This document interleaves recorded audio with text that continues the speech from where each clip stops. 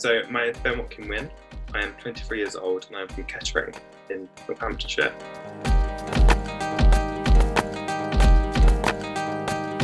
I was working in a factory, just like, unloading lorries and everything, but sort of coming down to London every couple of days and just meeting people from the network and, sending off applications to Mummy Youth Project and people like that, and sort of making those, building those contacts up.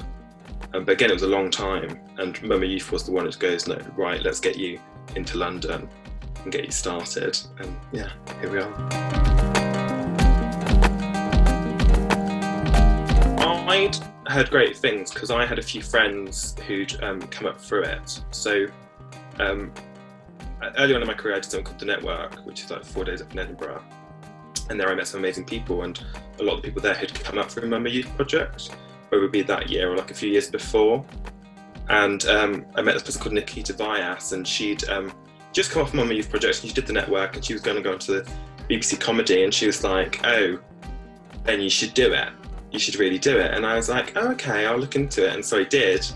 And, I ended up delving into the website and finding what it's about, and I just fell in love. And I was like, well, that sounds like a perfect opportunity.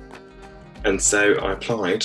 Like, when I came out of The Network, I was, 6 months of my life just working in a factory, sort of applying to BBC, etc., etc. But what I knew about Mummy Youth was that it had this amazing success rate. And also, it was the the message, which was getting underrepresented people into the industry, and that it did so well at doing that. And so, I was applying for BBC internships, and I, wasn't accepted for whatever reason, just wasn't the right time. Before Mummy Youth Project, I maybe didn't believe in myself as much as I do now, or I wasn't as confident. Especially growing up a homosexual, that's what I am. You sort of, people around you and whatever may be putting you down a bit more than usual, and you sort of begin to believe that. And I think, going through this process was a way of just going like, look, you can do amazing things with amazing people, and so do it.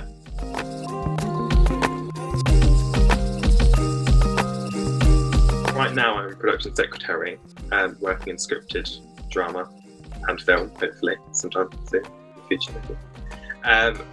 And ideally I want to become a producer.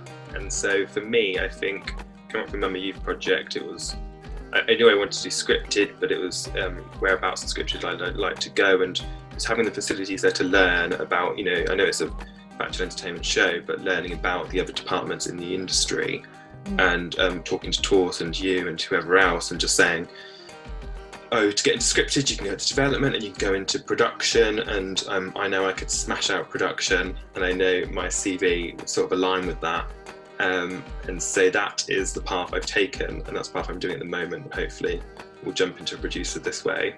I'd love to do a development role, but I do think sometimes, when you go to development house, you're expected to have certain things on your CV which may be more aligned with that. So I do script reading on the side as well, with fantastic advice from people at Mummy Youth Project to do that. Pause has been absolutely invaluable to me.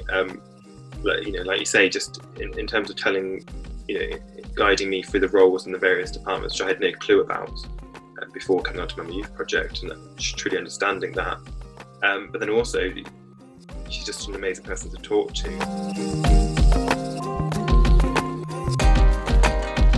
But what I'd like you to know is that Mummy Youth Project is an amazing opportunity for those people who aren't represented, who don't come from financial backgrounds and don't, or privileged backgrounds, who are not able to put their foot in the door. And so once they have that, I think it's up to people in the industry like me now and other people who are the higher ups to actually help those people and mentor them through it.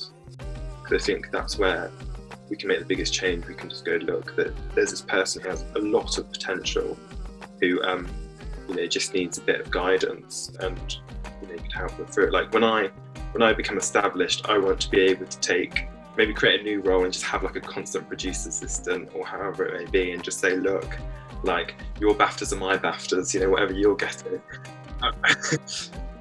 You've got to say thank you when you're on stage. But yeah, that's what I hope to do.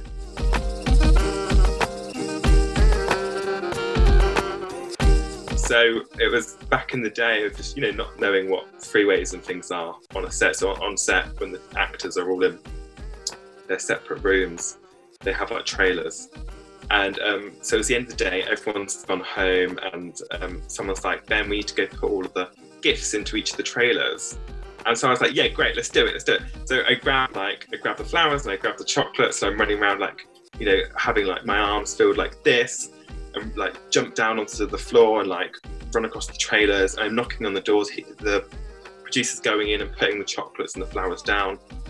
We get to the third one. I open the door and he goes in, and there's someone getting changed, a cast member getting changed, who and I was like, what is it? Just looking in the other direction, like holding the door, like, oh, he's like, Ben. So I close the door, I look and I close the door, and I'm just like, oh no. And so I shrivel up in the ball and just have these like two orchids beside my head, and I'm just going, sorry. And luckily, this producer, who I couldn't read at the time, I was like, I don't know what he's going to say, but he sort of tried to hold his laughter back and was like, you just must knock. You must knock.